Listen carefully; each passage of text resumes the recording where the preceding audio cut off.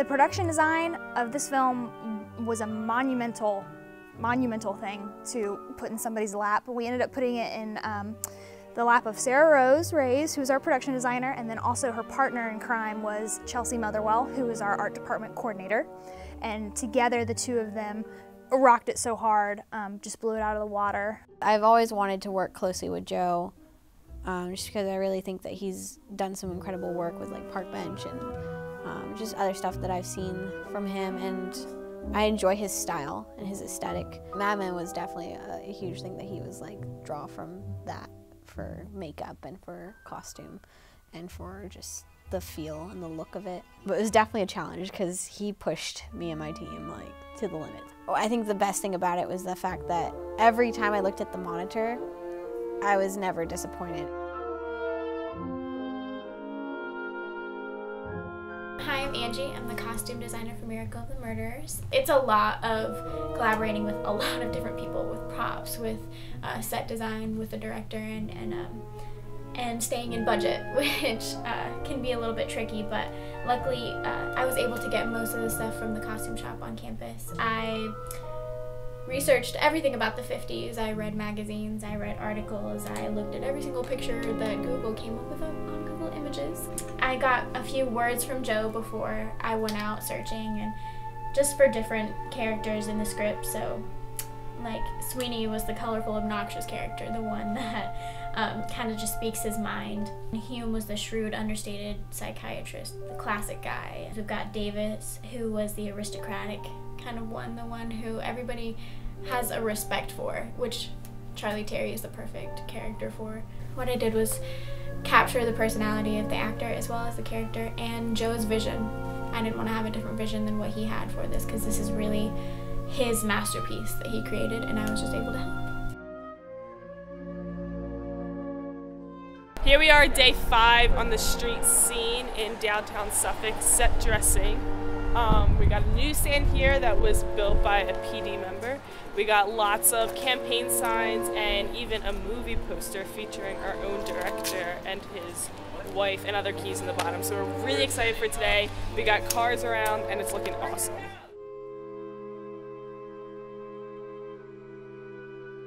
We're here at the impressive St. Francis School in Powhatan, Virginia, and I gotta say, this is an amazing location.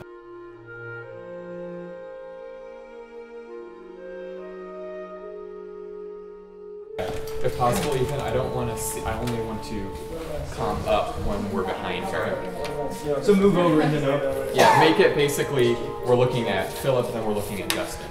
So the nurse is just kind of like a road to get there.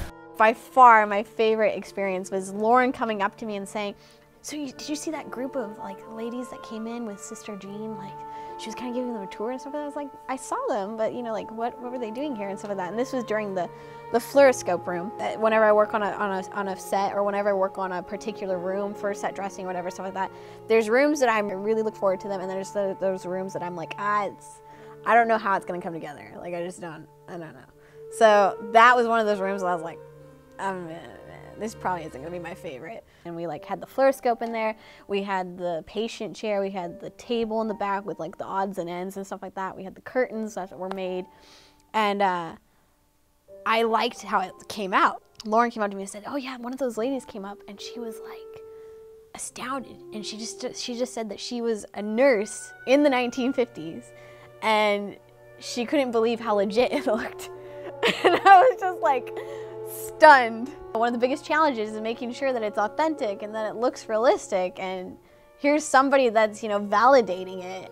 And it was just confirmation that, you know, like all our hard work was, you know, not for nothing. There was several trips taken to Powhatan just for this room. We had to paint in the dark. There was no electricity whatsoever. Headlamps and flashlights. According to Sister Jean, it's the first time that she's seen it lit up like this in 43 years. This back wall right here was just beyond being saved. There was no way to paint it because of all the paint peeling off. So we decided to buy fabric. obviously filling it with just everything we got was either donated, we found from the prop shop. Honestly, just came from everywhere, and tearing this down is going to be a pain in the butt. I kind of just want to leave it and let people think that this place is still running, because it's beautiful when it looks like it's running. It's been a lot of fun. This place was one of the places I was most worried about, you know. But people pulled through. People gave us mason jars, which was so nice. Adrian Garcia, Adam Sandin, and Kelly Emery were the ones that made all the jar labels and stuff like that, and it really just come together. Our entire PD team helped with this today because yesterday me and Nicolette finished painting, but when we got here today there was nothing. It was all done. It was all done this morning and today. It was all hands on deck, and I am completely amazed with what we pulled off. Sister Jean came in there because she knew what it was beforehand. Like when she came in and saw that pantry, her face lit up and she was just like, oh my gosh, this is amazing. And I was so stoked to show her that pantry because I mean, it was dark in there. Like you could not really see what it was or what it was becoming until the lights went up in there when we were actually about to shoot.